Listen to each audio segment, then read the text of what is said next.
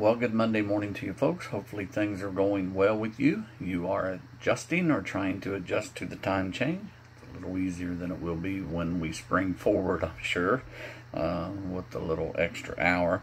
You don't get extra hours Monday. You just got that Sunday. So hopefully we realize that. We don't get an extra hour every day this week. But anyhow, let's read from the book of Matthew in chapter 22. In verse 34 it says, "But when the Pharisees had heard that he had put the Sadducees to silence, they were gathered together. Then one of them, which was a lawyer, asked him, saying, Master, or saying, and asked him, questioning rather, tempting him and saying, Master, which is the great commandment in the law?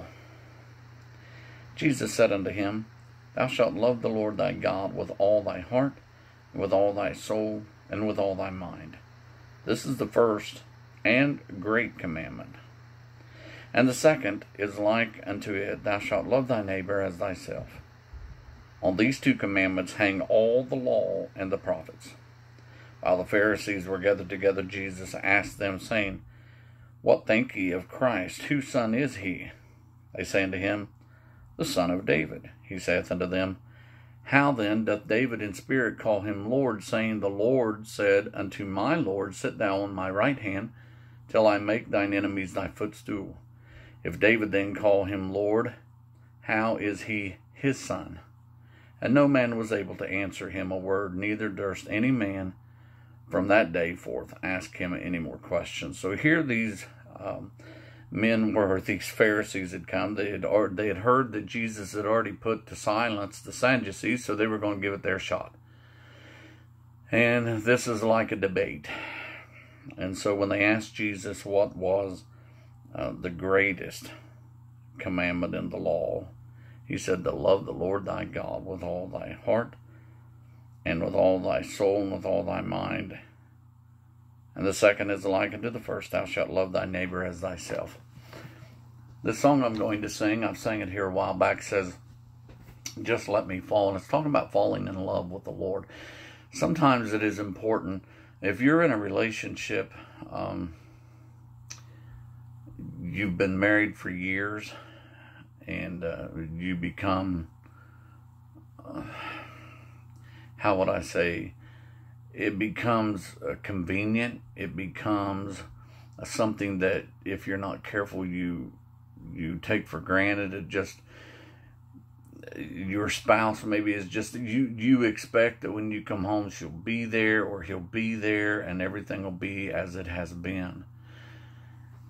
And sometimes I think it's good, and well, oftentimes I think it's good that you plan a night to get away, or you plan time together as a couple to make sure that relationship doesn't fail, but to renew or rekindle that relationship. And I think it's very important for us to do the same thing with God. We go through a lot of things in our lives, and life is a struggle. At times things are good, at times things are hard and difficult, but it is important that we understand that we need to have a desire to love God now more than ever, and to walk with Him closer than we have, and to show that love to others as well.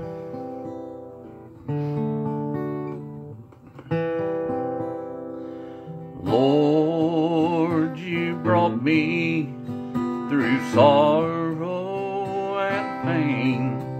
You were there every time that I called. You reached down and lifted me out of sin and shame. But tonight, Lord, just let me fall. Let me fall in love with you all over again. Let me know you as never before. Let me hear your tender voice saying, let me come in, let me willingly open the door.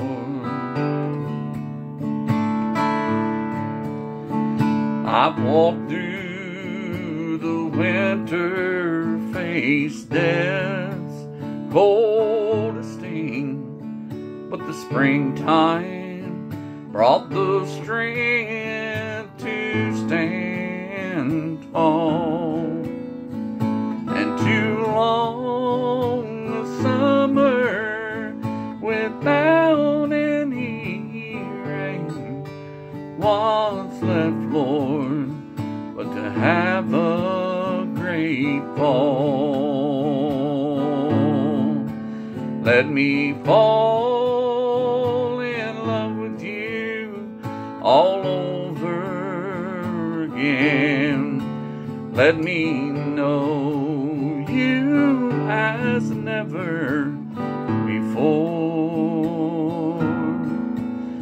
Let me hear your tender voice saying, let me come in, let me willingly open the door. But tonight, Lord, just let me fall.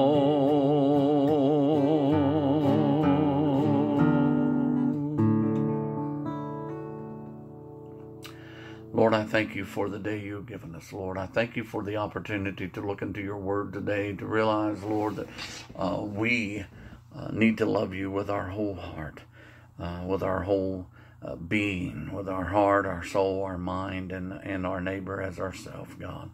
We love you. We thank you. We pray that you would draw us closer to you. In Jesus' name, amen. God bless you, folks. See you Tuesday.